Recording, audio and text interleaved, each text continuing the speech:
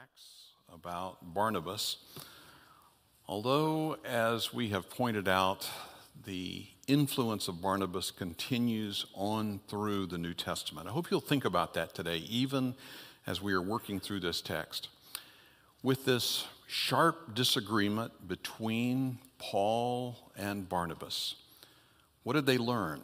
What happened as a result? And, if I may be so bold, what phrases do we find even in Paul's letters that tell us that he learned a great deal from this situation? Acts chapter 15, I'm going to begin reading today in verse 35, where we left off last time, and read down through verse 41. Paul also and Barnabas continued in Antioch, teaching and preaching the word of the Lord with many others also.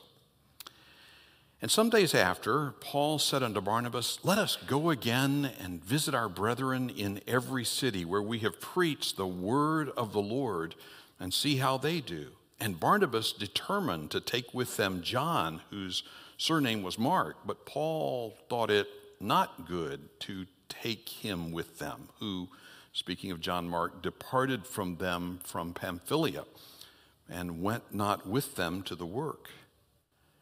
And the contention was so sharp between them that they departed asunder one from the other. And so Barnabas took Mark and sailed into Cyprus. And Paul chose Silas and departed, being recommended by the brethren unto the grace of God. And he went through Syria and Cilicia, confirming the churches. Shall we pause together to pray? Thank you, dear Heavenly Father, for the ministry of the Holy Spirit in our lives to help us see even the difficult times when sharp contentions, disagreements occur, even among godly people.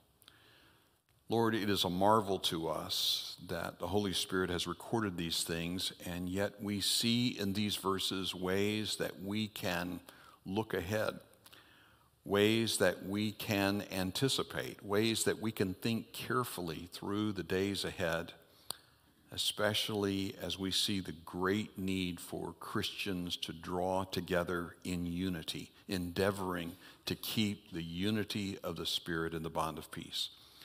So, Father, I pray today that as we look upon Barnabas, a man whom you made to be faithful by your faithfulness, as he was holding fast the word of life, as he was professing a good profession of the Lord's faithfulness, that you would help us to be a faithful brother like Barnabas.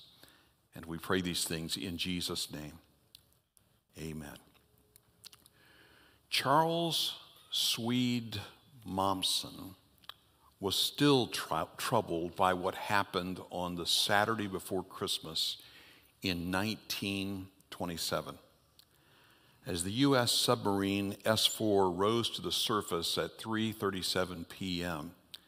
on December 17, it was struck by the U.S. Coast Guard destroyer Paulding. The submarine had been conducting trial runs just below the surface between two buoys that were a nautical mile apart. And it came to the surface just in time for the officers on board the destroyer Paulding to see a periscope beginning to break the surface. And the destroyer rammed the S-4 submarine, and the submarine sank just off of Provincetown, Massachusetts. The Paulding had been searching for rum runners near Boston, paying very close attention to the horizon and not seeing the sub as it surfaced immediately before them. They immediately put out the lifeboats. They immediately found the oil slick where the submarine had gone down. They put up a buoy and put the anchor down for that and radioed for help. And for 7 stormy days, there were nor'easters coming through the bay during this time. For 7 stormy days, they tried desperately to reach those who were on the submarine. As the first divers put their feet on the hull of the submarine, immediately they recognized there was a tapping, and they began to recognize it as Morse code. And as the story unveiled, they began to understand it. What had happened was that of the 40 men on board, as the seawater had rushed in around the batteries of the submarine, it had produced a toxic chlorine gas and killed 34 men. There were 6 men still alive who were signaling in Morse code. They were in the forward torpedo room, sealed off from the rest of the ship, desperately trying to contact those who were their rescuers. They gave their names. They told what had happened on the ship. And then they asked one question continually, and that question was this: is there any hope? Is there any hope? I would say to you today that in a wider context than the sinking of that submarine, in the world in which we live, with all of its evil, all of its adversity, all of its controversies and deaths, that question is still hanging in the air for those around us, and yes, even for ourselves. Is there any hope? And I would say to you that the text we are looking at today in Acts chapter 15 actually shows us how to find hope, how to latch on to the hope that is there. What can we learn from these men, from Paul and Barnabas? What can we learn from them as they parted ways? Because here's what we know. We know that we are longing for a brighter future ahead. We know there are tremendous difficulties and storms all around us, but we're asking the question, well, how could we come together in unity, especially when 2 of the greatest evangelists the world has ever known, Barnabas and Paul, were not able to work together? What does that say for the rest of us? Dear friends, I believe the reason this is recorded in God's Word is so that you and I can look at the disagreements that we have had in the past with people. What can we learn about the way that Barnabas and Paul parted ways? What can we learn about the parting of our own ways with other Christian people? Perhaps this text will address something that you are facing at this very moment in the situation, your story right now. You're facing something where you need to stop to consider this text. This text could be like a magnifying glass to look carefully at the dissension and the disagreement. And most certainly, this text will really help us for the future as we have to process and think through disagreements we may face with others. I believe it can help us to understand differences of opinion. And I think as we look ahead to see what is here, that we can recognize that just like those people tried to help and they tried to minister to those who were on board that ship, the S4, as they tried desperately to reach those people, they came together in unity. You and I could do exactly the same. Don't you love verse 35? Verse 35 is the bright spot on this entire presentation. When you see what happened there in verse 35, that Paul and Barnabas continued in Antioch, teaching and preaching the word of the Lord with many others also. I love the phrase there, with many others also. It wasn't merely that Paul and Barnabas were the only preachers, even the only pastors. There were many others also. And the testimony that we see of Antioch is that there were people who were constantly using the word of the Lord, and that the Spirit of God was using the word of God in the lives of other people. And people were being gloriously saved. As I've worked through this series on Barnabas, I have prayed many times that Calvary Baptist Church would be like the church at Antioch. There is nothing better than for God's people to come joyously around the word of the Lord and rejoice in the treasures that are there and what they can find there. It's the word of God that brings us together in unity. That's what helps us to be able to press on for the Lord's glory. It is the word of the Lord, doctrine and reproof and correction and instruction in righteousness. What a joy it must have been. As Barnabas thought back about his ministry in Antioch when he had first come to that place, he had seen the grace of God and was glad. And he was so very glad that he had selflessly sought out Saul of Tarsus and brought him in. And for a whole year they ministered together. And it was of historic impact because the disciples were called Christians first at Antioch. I mean, just amazing things that had happened there. Yes, the false teachers had come in. Yes, a problem had erupted there. And the church had sent Paul and Barnabas down to Jerusalem, where they had consulted, received biblical advice, and came back to joyously tell their brethren what the Lord had done. They were eager, I think, to take that same message, that same letter from Jerusalem, and go on to the other churches. I think that's reflected in the first part of Acts chapter 16. So those must have been the very best of days, all built around the teaching and preaching of God's word. Now, I raise that question that I raised a moment ago again. Is there any hope? Is there any hope? In the midst of the evil, the adversity, the controversies, yes, even the deaths all around us, is there any real hope for a bright future? I would imagine that one of the most remarkable testimonies, one of the most remarkable letters ever written in the whole history of the human race was written by a chaplain who faithfully ministered the Word of God. His name was Henry Gorecki. And Henry Gorecki sent a letter to his wife Alma on June 14, 1946, and here's what it read. My dear, here's the most unusual letter signed on the original by the most talked about men in the world. You are, without a doubt, the only woman in the world to get such a letter. And here is what the letter read. My dear Mrs. Gorecki, your husband, Pastor Gorecki, has been taking religious care of the undersigned during the Nuremberg trial.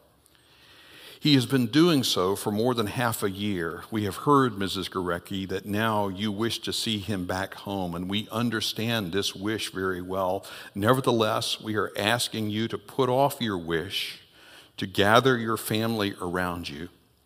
Please consider that we cannot miss your husband now. Our dear chaplain Gorecki is necessary for us, not only as a pastor, but also as the thoroughly good man that he is.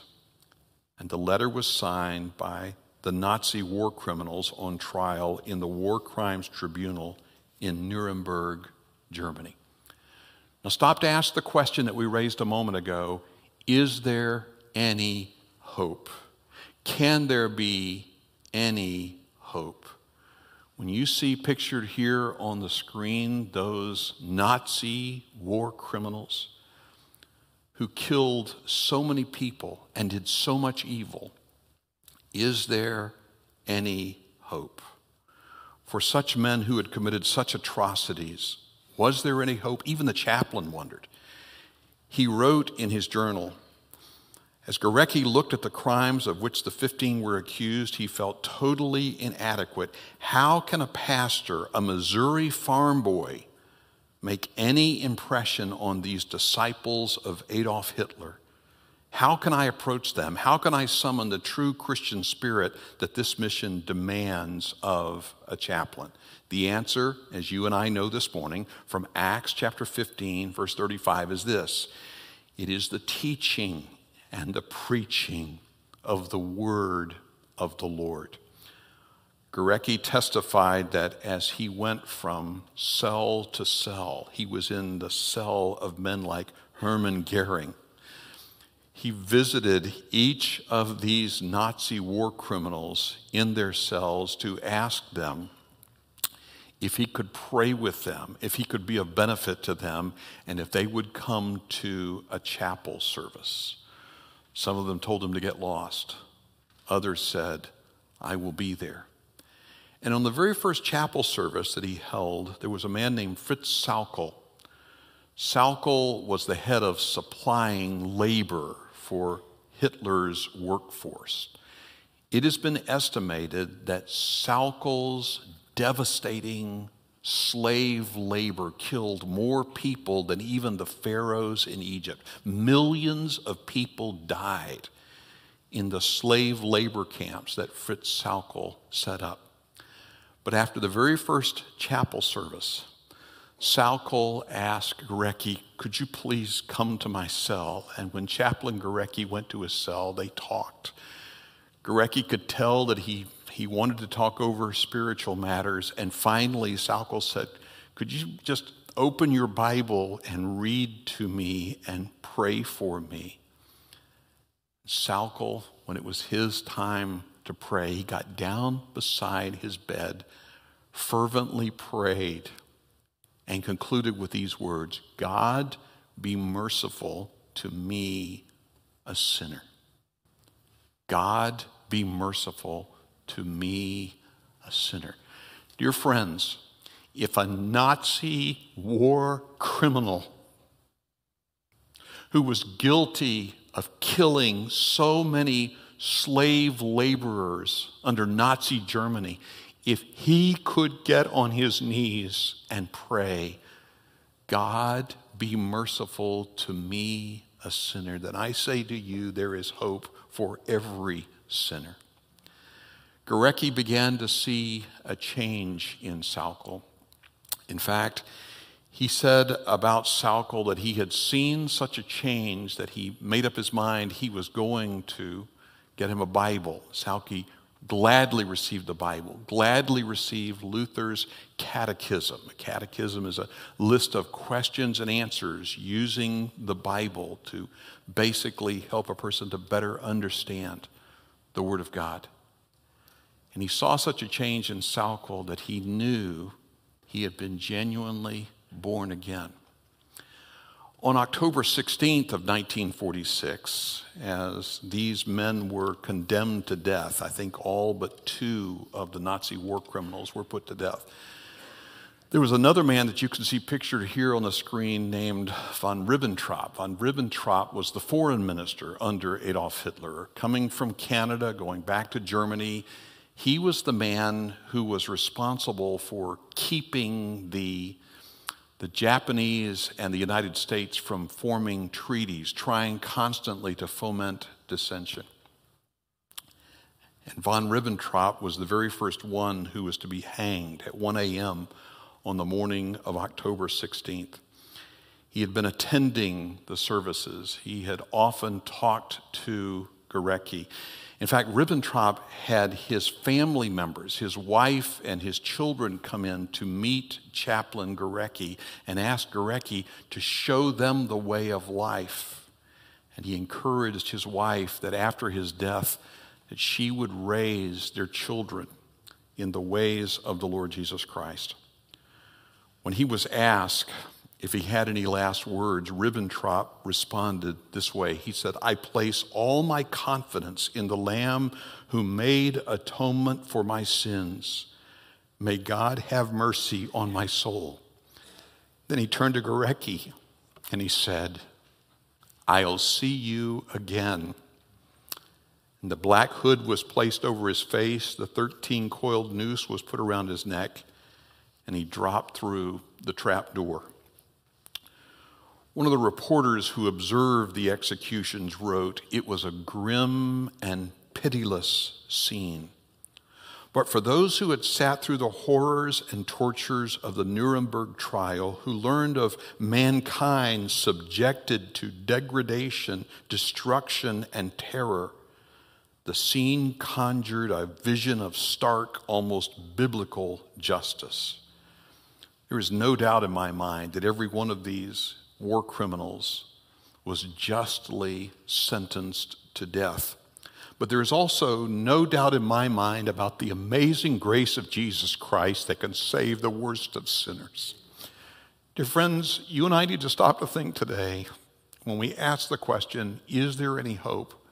We need to really think about the amazing grace of Jesus Christ. You may be here today, you may be listening to me online, and you would say, I'm no Nazi war criminal. But would you agree with me that Romans 3:23 says that all have sinned?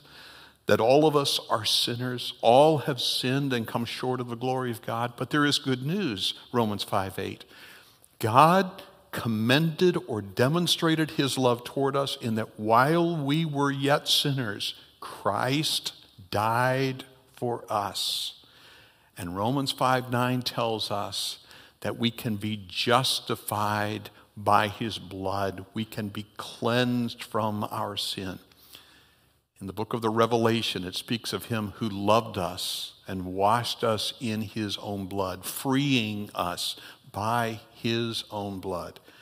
I would say to you, based on the testimony of these Nazi war criminals, yes, there is hope, but that hope is found in the teaching and the preaching of the word of the Lord to show us the great ways of Jesus Christ, his wonderful saving ways.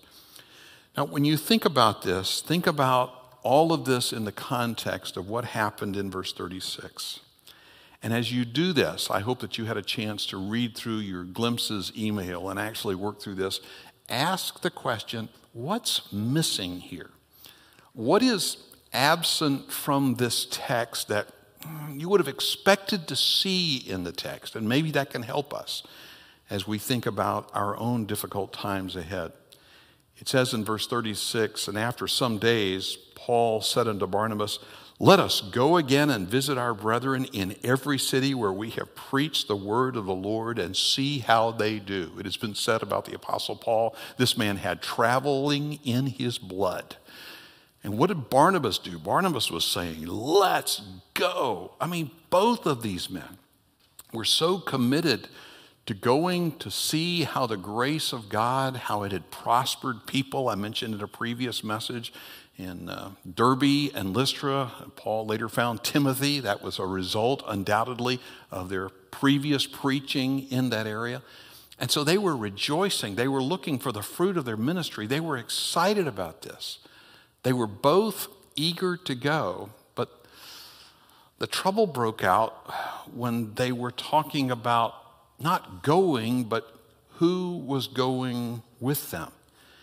Barnabas very willingly here said, let's go, and Barnabas determined to take with them John, whose surname was Mark. Now it tells you in Colossians chapter 4 and verse 10 that John Mark was a relative of Barnabas. You remember John Mark because he had pulled away before. He had been on the first mission trip with them, and after the incident with the sorcerer, he had turned back, and that's what Paul was really focusing on there. But as you see the willingness of Paul and Barnabas to go to the work and to just throw themselves into the task, what was missing? What was missing? Scholars think, by the way, that the Jerusalem Council occurred in winter, and by the time that these men had returned to Antioch, that the mountain passes were filling up with snow. It would have made travel very difficult. And so it was probably in the springtime that Paul said to Barnabas, hey, let's go. I mean, let's go back to the areas where they had faced such dangers, where their lives had been threatened. Paul had even been stoned with heavy stones, and yet they were eager to go back. But there's something that's missing here. What is it that is missing? Turn back with me, if you will, to Acts chapter 13 just for a moment and see if we can find there what was missing in the situation. Look at what it says in Acts chapter 13, verses 2 and 3. As they ministered to the Lord and fasted, the Holy Ghost said, "Separate me, Barnabas and Saul, for the work whereunto I have called them." And when they had fasted and prayed and laid their hands on them, they sent them away. What was missing in Acts chapter 15? Perhaps it was there, but Luke failed to record it, or perhaps the Holy Spirit is showing us here's exactly what was missing in the situation, that you don't see a reference to prayer and fasting and the leading of the Holy Spirit. I don't think we can make too much of this, but it is a very important study in contrast, especially as we face difficult times ahead. If you haven't already heard the news, just this week, the Los Angeles Superior Court ruled against the Grace Community Church, where Brother MacArthur is the pastor. And they are telling them that they cannot meet indoors to worship the Lord. And their lawyers are even saying that the outdoor services that they can have, those outdoor services have very strange, unusual burdens that they are placing on them. The county, I believe it was, recently canceled the lease of one of their parking lots so that the church can no longer park their cars there close by. I'm saying that because I think it's a very, very important time for all of us to come together in unity when you see this kind of opposition. So studying a passage like the one this morning is really helpful to us in looking at the disagreements, looking at the difficulties that we may face. To do so, to go forward as a church on our knees, in our prayer meetings, praying, fasting, looking for the mind of the Spirit in the Word of the Spirit. That is, in the Scriptures, in the Word of God. In any case, what we see about Barnabas here was that he was faithfully responding. We're studying, kind of focusing on Barnabas in this series. It is very interesting to me that he was faithfully responding and saying, let's go. I mean, let's do this, even though they had faced such dangers before. But the dissension between them was so sharp from what we learn in the next verses. Paul didn't think it was a good idea. He said, John Mark departed from them in Pamphylia, went not with them to the work. And wow, I mean, when you think about verse 39, just think about what's here. It says the contention was so sharp between them. The original language here uses the Greek word paroxysmos. It's where we get our English word paroxysm. And a paroxysm is a very strong demonstration of emotion that just kind of suddenly comes on the situation. And that's exactly what happened here. A very sharp contention between these two brothers who were just in such unity. They suddenly began to crash into each other, and they had such a sharp contention because one of them was saying about John Mark, look, he's a problem. And the other was saying, look, he has potential. I think it will always be this way. Godly men will disagree about issues, about people, about their perceptions of how people can go forward. Can they be fruitful? Can they serve the Lord? And that was what was at the heart of this situation. And notice what it says in verse 39. The contention was so sharp between them that they departed asunder one from the other. Now, at least implied in that, is that the controversy, the breakup occurred well before Barnabas took John Mark and sailed to Cyprus. In other words, it wasn't the division, it wasn't the dividing asunder, one just went his way. No, apparently there was something going on between them, and they were having a really hard time talking to each other. This is really kind of fascinating because in Acts chapter 13, especially 12, 13, going on into 14, As Luke records this, you would see he says Barnabas and Saul. Even the Holy Spirit had said, separate unto me Barnabas and Saul. Barnabas and Paul, Barnabas and Paul, Paul and Barnabas, Paul and Barnabas, and Paul and his company, Paul and Barnabas, Barnabas and Paul. And what you're seeing there is in their switching of roles, you're looking at two selfless servant leaders. They were both leaders. They were both leadership material. They had demonstrated that over and over again. And as leaders, they had very different perspectives. So what do you do when leaders have those kinds of perspectives? I am just in agony thinking about what occurred between these two wonderful evangelists. I would say to you that both of them had a God-honoring perspective. Think about that the next time you're in one of those situations. Think of it this way. Quick, now give me the answer here. Is God a God of justice or mercy? Quick, now which one? Is God a God of justice or mercy? And if you pause to think, you say, well, he's both. He's both justice and mercy. That's a really important perspective for us. I once had a man I was talking to, and he talked about the arguments he had with his brother when he was younger. And when they get in the argument, the brother would say, you always think you're right. And he would respond, okay, are we having this argument because you think you're wrong? The brother would say, well, no, I think I'm right too. Yeah, you both end up thinking that you are right?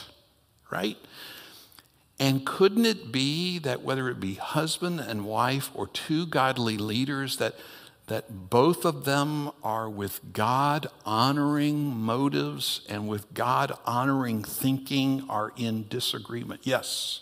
Yeah, I think that's exactly what is happening here.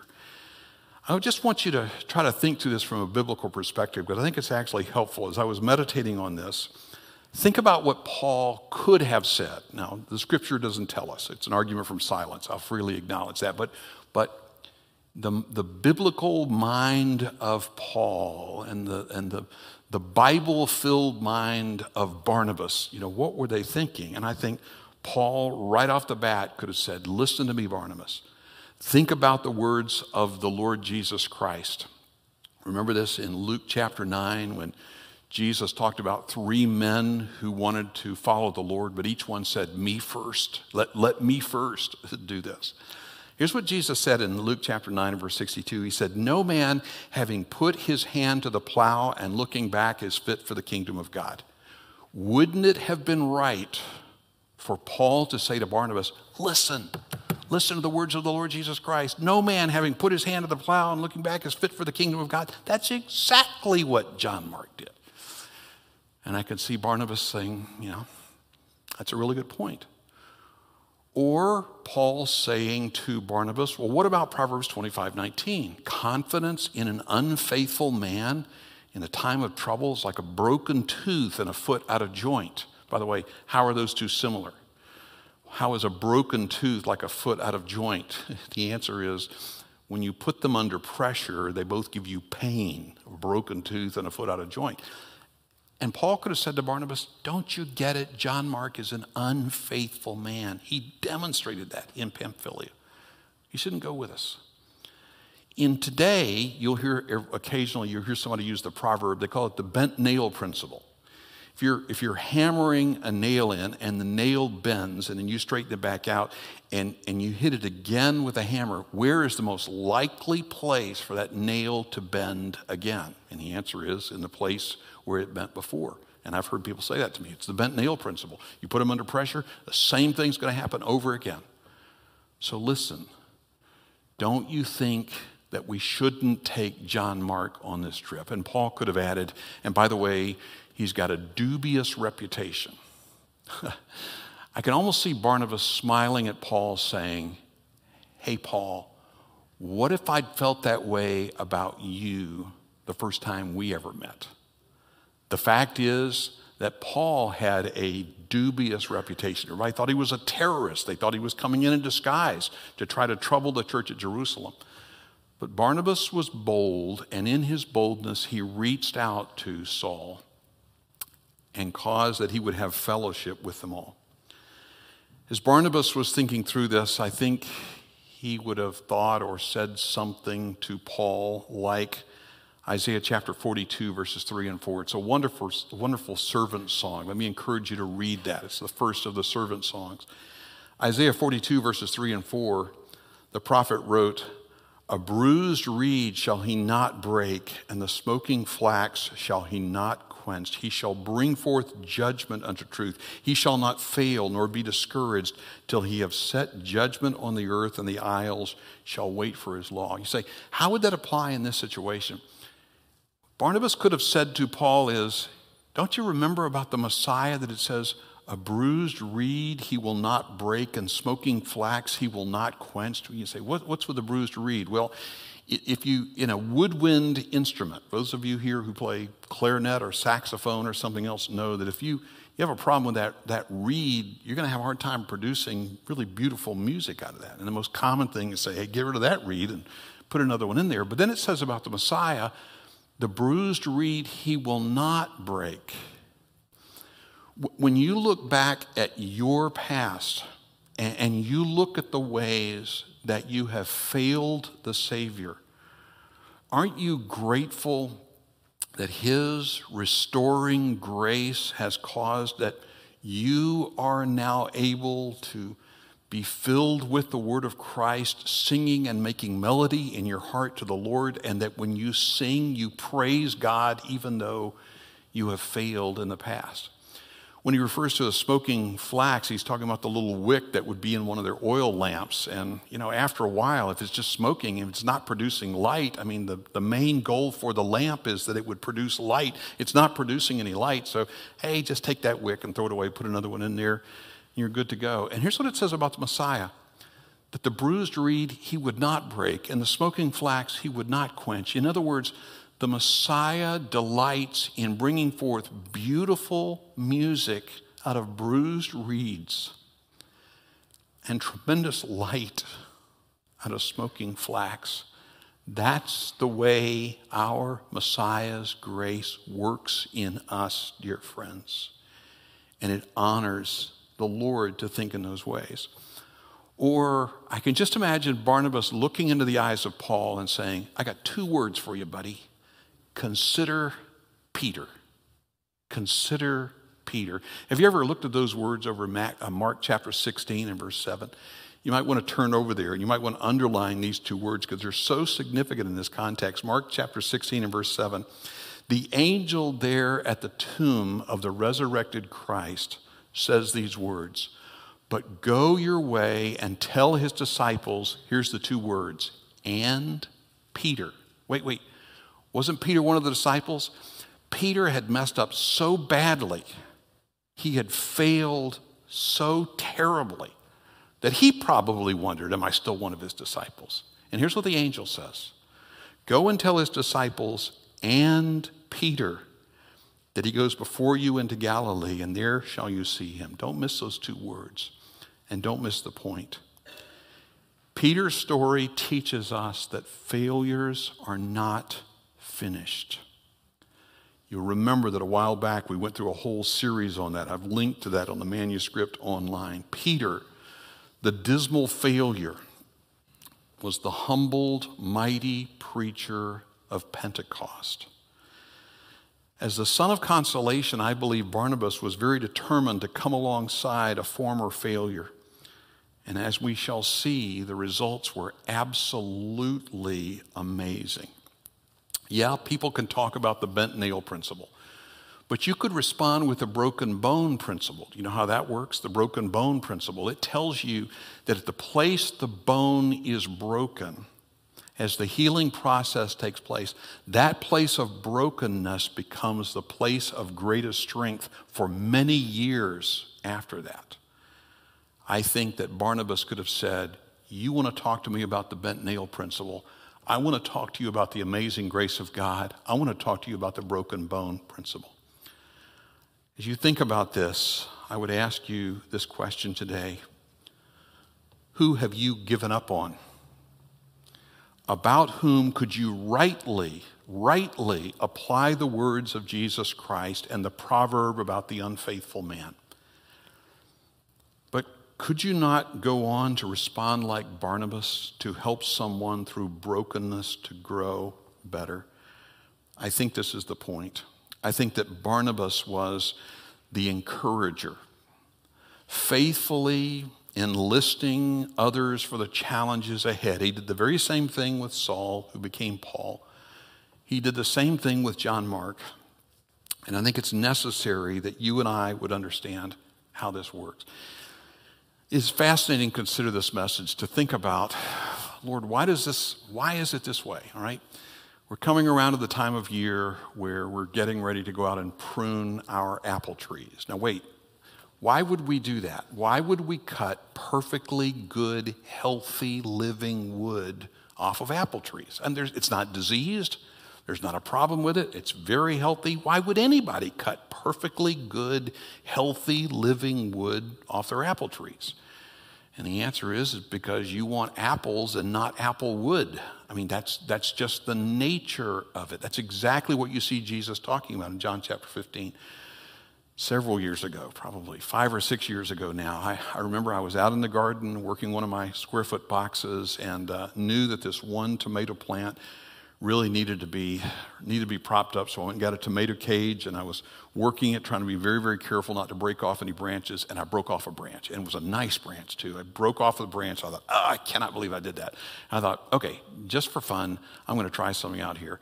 I set the other one, and then I took that broken branch, and I dug a little hole, and I put it down in and covered it up and put water on it.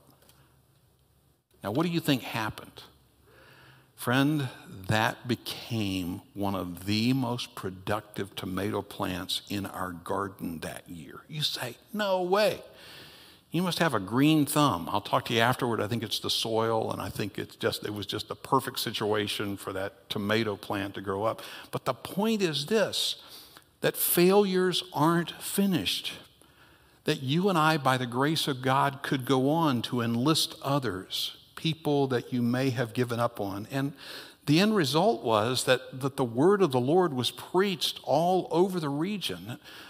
Barnabas and John Mark down in Cyprus, the area that Barnabas was from, Paul and Silas throughout those regions. By the way, Silas apparently was a Roman citizen. If Barnabas had faced the same situation that they had faced at Philippi, it's very likely that he would have been beaten very, very severely. He wasn't able to say, I'm a Roman citizen, as Paul and Silas were apparently able to do.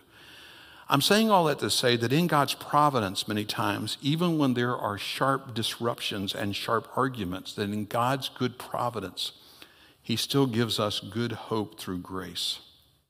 So let's ask the question, what is the rest of the story here? What is it that the Lord is teaching us? Well, I think to their credit, first of all, you don't find either one of these men continuing to make an issue of this matter. It's not like, I'm right, you're wrong. I think they both recognized there were parts of this that were right, but they just didn't see it the same way. Later in 1 Corinthians chapter 9 and verse 6, you actually find Paul writing in a commending fashion about Barnabas, holding him up as an example, as we saw during our Christian Liberty series. I think the point is that the Great Commission was more important than the great frustration they felt with each other. And so we're asking the question throughout this message, is there any hope? Now think about this. You never know when a person might change the course of history. You never do know that. The person that you have given up on, that the Lord is speaking to you about this morning, you never do know, in the amazing grace of Jesus Christ that can even save Nazi war criminals, what the grace of God could do when you just don't think there's anything really to come of it. Let me illustrate it this way. If you were to go next door today and knock on the door and say, I'm doing a survey, can I just ask you a couple of questions? And the neighbor says, yeah, whatever. Have you ever heard of the Syrian church in Antioch? I think most people would look at you and like shrug. What's so important about the Syrian church at Antioch? Then you'd say question number 2. Have you ever heard of the Gospel of Mark? You get it? I think a whole lot of people would say, well, now that I've heard of. Matthew, Mark, Luke, and John. That Mark is the John Mark that Barnabas restored to faithfulness. Do you see it? Do you see how the faithful influence of Barnabas brought on more than one historic impact? Yes, the disciples were called Christians first at Antioch. But you also see the Gospel of Mark used by the Holy Spirit of God to bring many, many people to the Lord across these centuries. In 2 Timothy chapter 2 Timothy chapter 1, verse 7, you can quote the verse where Paul said to Timothy, for God has not given us what has he not given us? God has not given us a spirit of fear. God has not given us a spirit of fear, but of power and of love and of a sound mind. And as Pastor Rod has really helped us understand in his excellent series of Paul working with Timothy, knowing Timothy's fears. By the way, Paul being very transparent about his own fears, his own trembling, that as he's helping Timothy here, he says, God has not given us a spirit of fear, but of power and of love and of a sound mind. Here's something that's really interesting.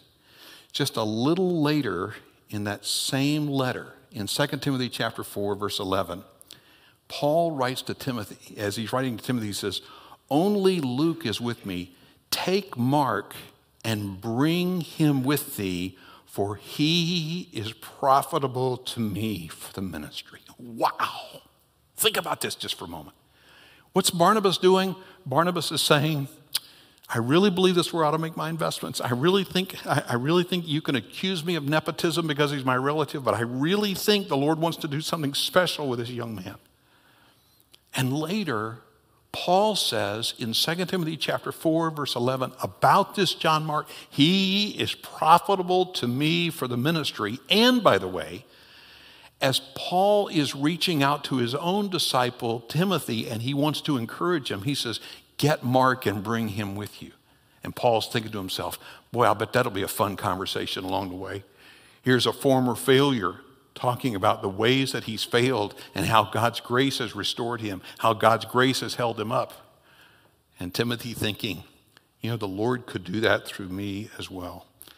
And then certainly over in Philemon 23 and 24, you see John Mark listed among those wonderful laborers, co-laborers with him. So what can we learn from this? I think we can learn that failures aren't finished and that there is hope. John Mark, if he were speaking up here, would remind failures who have been faithless and fearful. He would remind them of the words of the Lord Jesus Christ, who said in Mark chapter 4, verse 40, why are you so fearful? How is it you have no faith? And he probably thought about his own fears before the sorcerer at Cyprus. But if you want real help, you don't keep fluttering and floundering in your failures. You watch for a Barnabas who can help restore you to faithfulness. In the days ahead, I believe there will be a very desperate need for faithful men and women to carry the message of Christ to others. In the words of Paul, as he is writing here to Timothy in that very same letter, he is saying, thou therefore, my son, be strong in the grace that is in Christ Jesus. And the things which you have heard of me among many witnesses, the same commit to faithful men who shall be able to teach others also. Men like Barnabas help restore people to faithfulness so that they can carry the word of God throughout the generations. 12 years later, as Swede Momsen was thinking about the S4, he was undoubtedly still very troubled. Hampered by the severe storms, the nor'easters that I mentioned a moment ago, the rescue operations were brought to a halt on Christmas Eve, 1927. All 6 of those men in the forward chamber perished. But Commander Momsen resolved that they would learn from this episode. Like Paul, Momsen learned how to answer the question, is there any hope? His tour of duty led him to be an officer in the submarine division of the Bureau of Construction and Repair. And when he got there, he immediately began to set to work on how to rescue submariners, men in submarines, how to rescue them from the depths. He came up with a device called the Momsen lung. Basically allowed men to rebreathe their own air as they rose to the surface out of the depths. But certainly his crowning achievement was the Momsen-McCann rescue chamber, which could be lowered and attached to a submarine's hatch. And 12 years later, in May 1939, the U.S. submarine Squalus sank off the coast of the Isles of Shoals, New Hampshire, stranded in, this time, 243 feet of water. The men on board wanted to know, is there any hope? Is there any hope? Charles Momsen raced to the scene and used the Momsen-McCann rescue chamber from the deck of the USS Falcon, and 33 survivors owed their lives to Momsen's diving bell, which rescued them all in 4 trips into the icy depths. Momsen's answer would have echoed the answer of Barnabas and Paul. Yes, there is hope. Would we be faithful to minister the word of the Lord to others? Shall we bow our heads together? Heavenly Father, we praise you and thank you for your amazing grace which transforms the lives of people. It is amazing grace to us. It is restoring grace to us. It is a precious fount of blessing that flows out upon us. And so, dear Heavenly Father, we are asking you today for anyone here who is nearest to hell, for anyone here who does not know the Lord Jesus Christ as Savior, that they would seize upon that great saving grace that the Nazi war criminals took hold of, that they would be gloriously saved. And Lord, today, for any failures, and all of us can look into our past and see where we have failed, I pray this day that you would demonstrate that you can bring beautiful music out of bruised reeds, and that you can cause smoking flax to once again be the light of the world. Help us, dear Heavenly Father. We pray these things in Jesus' name.